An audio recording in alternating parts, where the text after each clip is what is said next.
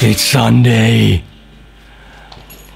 And this numbnuts down there. Hey, numbnuts, poke your head up. Ronny! Ronny from Cronaspia, whatever the fuck that means. So it's Sunday and he thinks, well, let's go to Henning and let's have him build my pedal board because I'm Ronny from Cronaspia. You know, I'm really famous. I don't touch shit like that. So, you know, he brings everything pretty much. Look at this. Come on, look at this. This is just ridiculous. You know, there. Still in the box.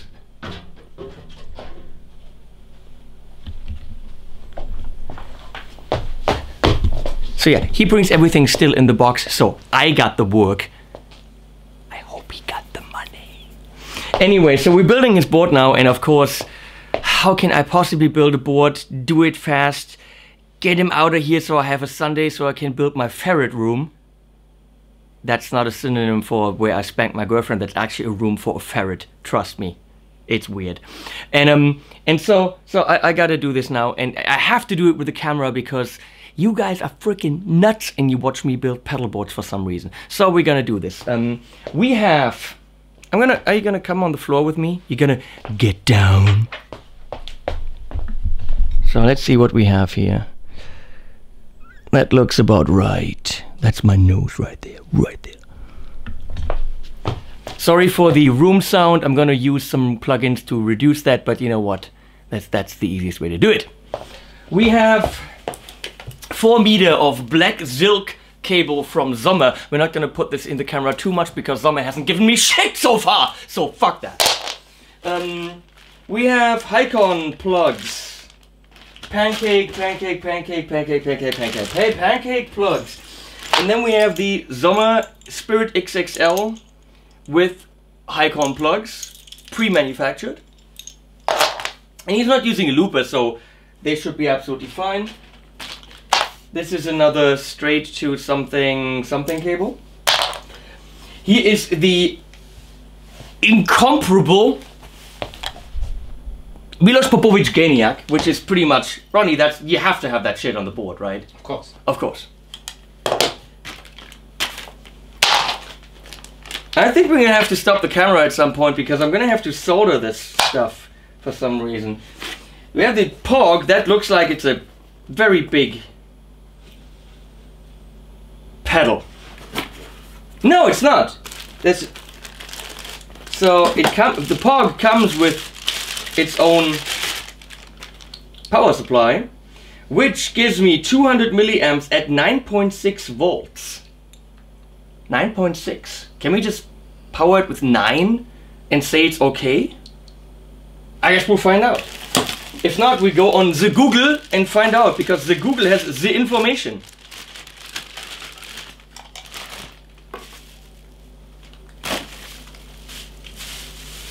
I don't know. So we have the Pog, and that's of course the super high-end, not so much aluminum kind of casing with a sticker on it. How much is this? Too much. How much? Come on. He doesn't want to say because his girlfriend's in the room and he'd be embarrassed. Around 220. Around 220 for... Okay, well, you know, if it does... It's not the big Pog, it's the little Pog.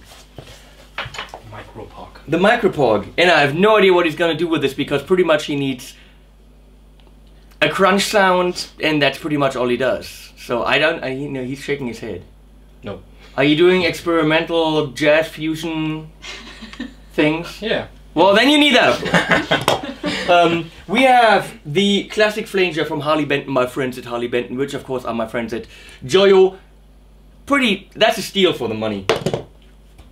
We have an SD1, which I think he bought because at some point I told him buy an SD1. That's a tube screamer pretty much. Am I gonna get into jail for this? Am I breaking some rules here? It's a tube screamer style pedal.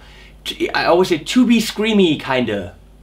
So we got 4 pedals. That's good, right? That's all we... No. No. We have the brand new Pedaltrain. Now that's a kick-ass case, I'm gonna say.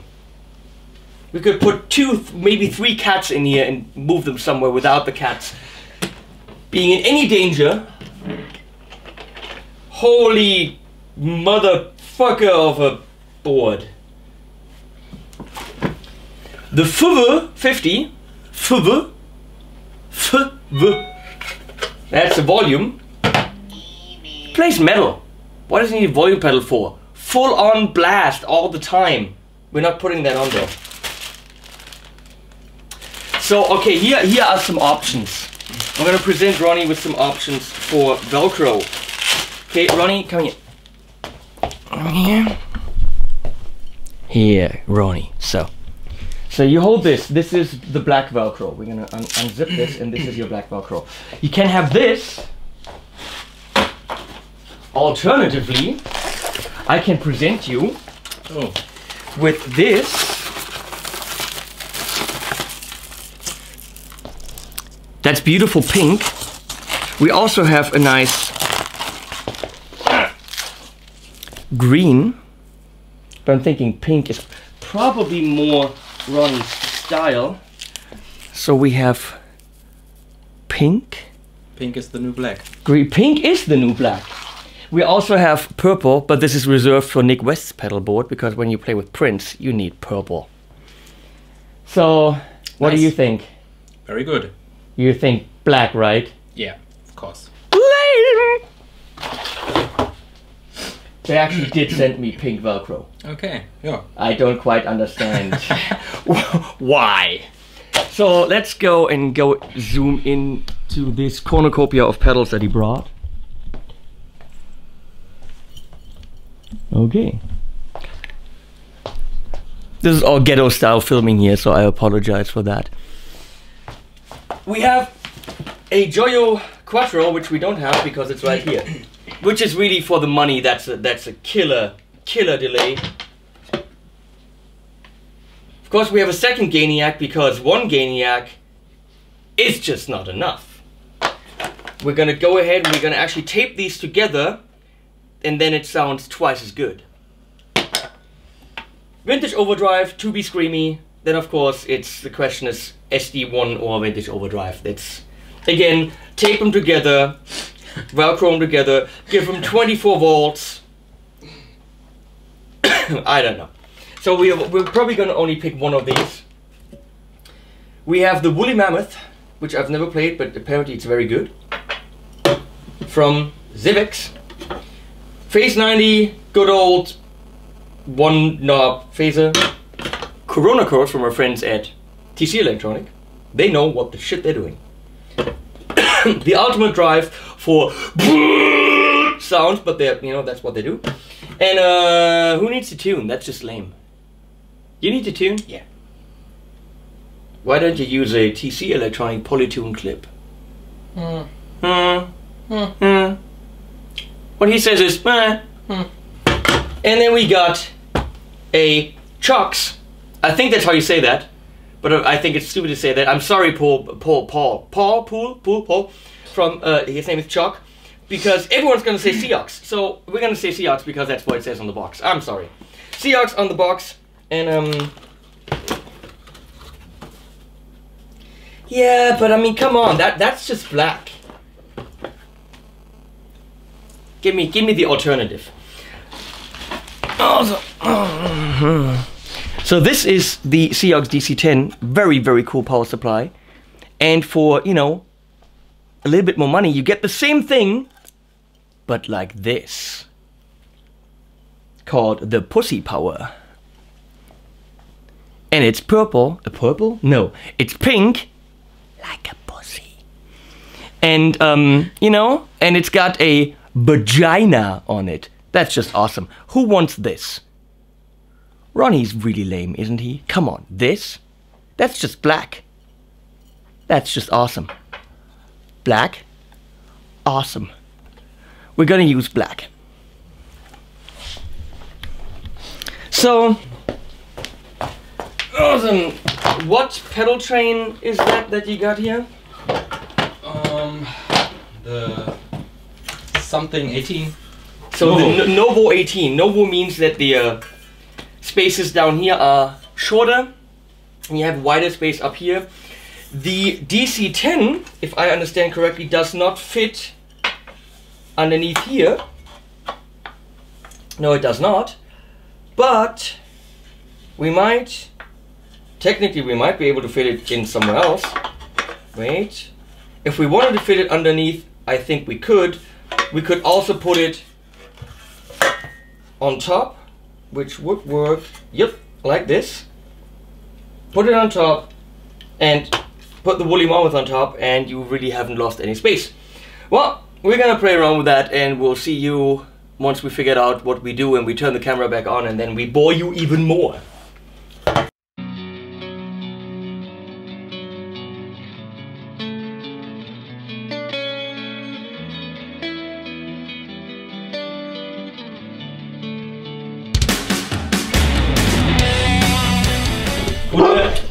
And here's Rafa from Campaign Clockwork. Hello and goodbye. Hello and goodbye, he says. The key of you have. I have the key. You hold. What? You hold. You hold. This is English. This is not English. This is what my students learn from me. Oh my god. Congo! You hold. How about you shut it? Have a nice Sunday. Trying to. Bye bye.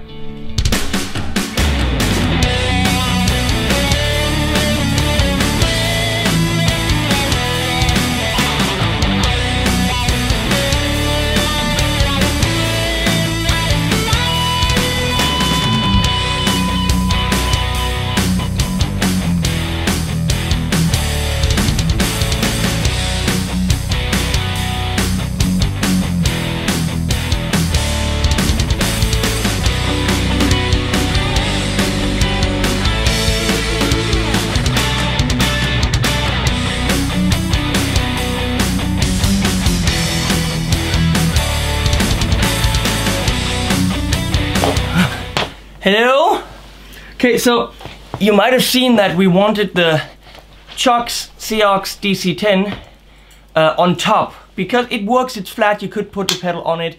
But by accident we went through the box of the Cioks. We went through the Cioks box and found this thing, which seems to be some kind of mounting utensil. And there was nothing in the manual on how to do this, so we Googled it. Google is awesome. We almost Googled an Arm aus. Arm aus gegoogelt. It's only funny in German, and even there it's borderline stupid. Where was I? So what happens is you actually mount this like this at the bottom. No, like this. And then you can actually mount it under a Pedaltrain board, which will result in it kind of free floating and being mounted on 2 screws right here, which are not supplied, but I happen to have them in my kitchen. So you're gonna witness us trying to do just that. Here we go.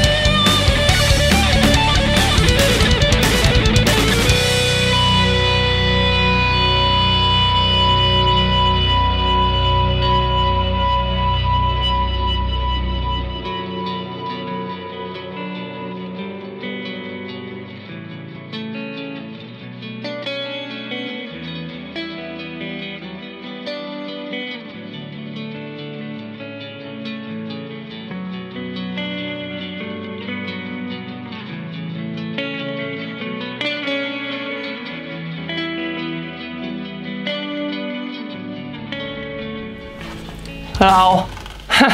So, we have made a couple of decisions, as you could clearly see. We did not put the woolly mammoth on here, because Ronny does not need the woolly mammoth. And we didn't put the volume on here because I told him to frickin' learn to use his guitar volume. So that had a teaching aspect, and B, the aspect of me not having to find space for the volume. So I don't know which was more important. I'm gonna say the teaching aspect. We have the chromatic tuner. A tank can't break this. Going into the MXR, I'm gonna turn this around for you. Going into the MXR Phase 90 because we want the subtle Van Halen type phase, for which you have to put the phase in front of the drive. The drive being an ultimate, the vintage overdrive from Joyo.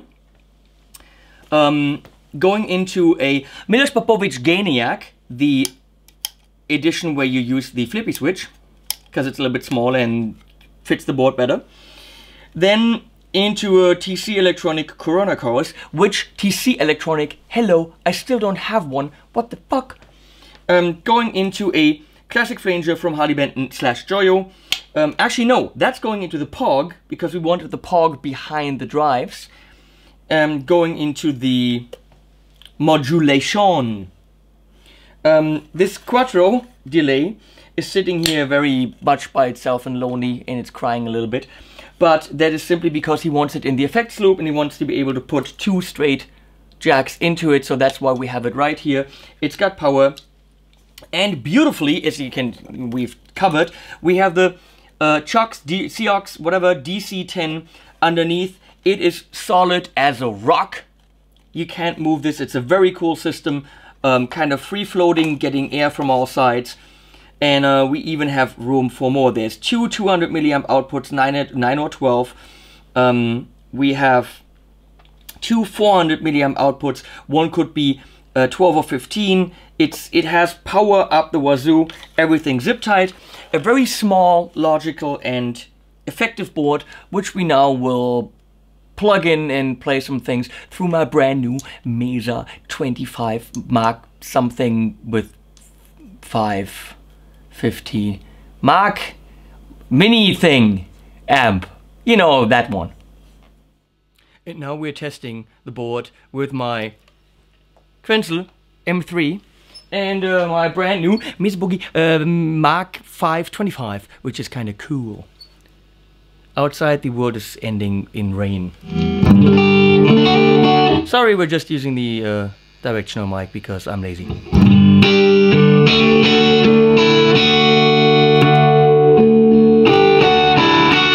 Yeah, I know what you're saying, because the camera is pointing this way and you're only hearing the speaker from the side. No, you're not, because I have the amazing D-Flex in front of him. Hubert Hochleitner developed these. No matter where you stand, you hear a perfect frickin' sound. It's true. If you don't believe me, go away.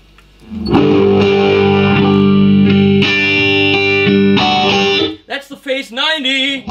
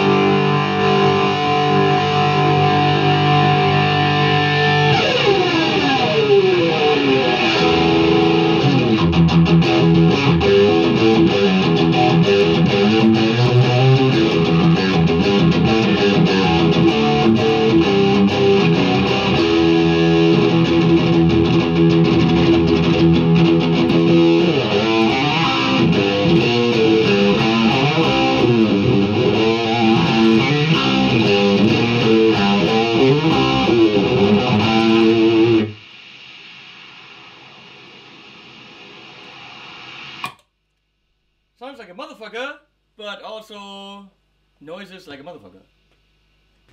And then we have the Corona chorus, which I've never had the pleasure of using because I don't have one!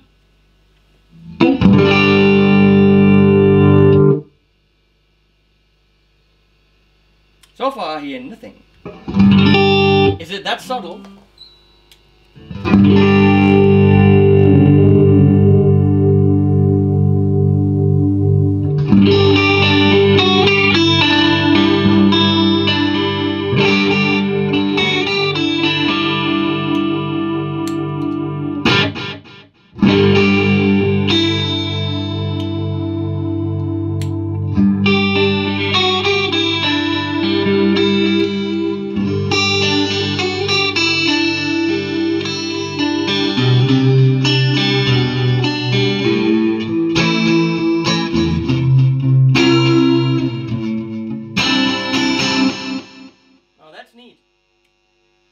Purchase there, Ronny.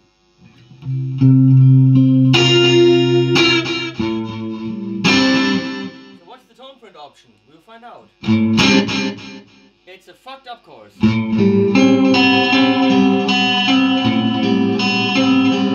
Yeah, you use that, that's great.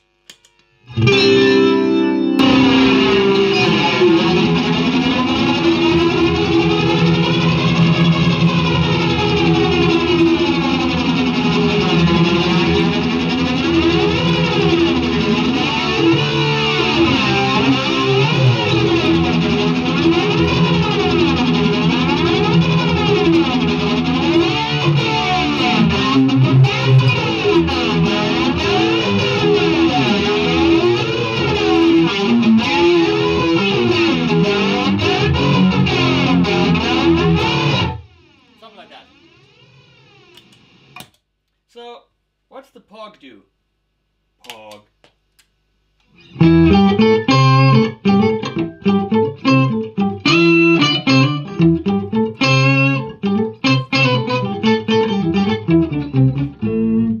Cool, I want one.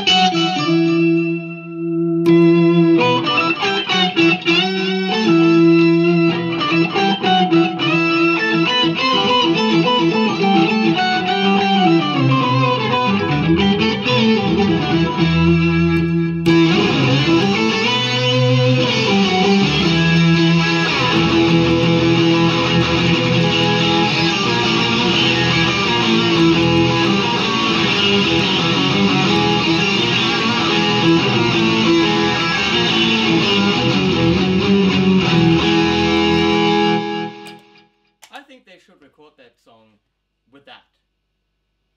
Fuck that album, it would sound a lot better like that. Than a lot of wah-wah and a lot of E minor pentatonic fuck playing! If you know what I mean. This was I think. So, and we have the beautiful quattro delay, which we can put, of course, on filter mode and do really cool stuff with it.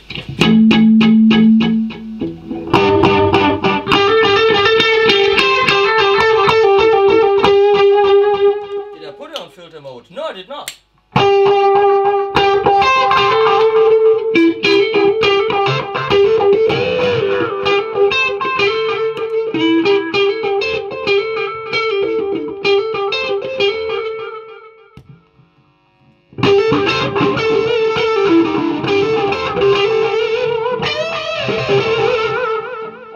Now we're in the clean channel on crunch, which is kind of not a clean channel anymore. I think it would be a crunch channel. And I'm boosting it with Joyo's Vintage Overdrive. while the Quattro from Joyo Ironman series is in the serial effects loop of the Mesa Boogie Mark 525. Try to say that.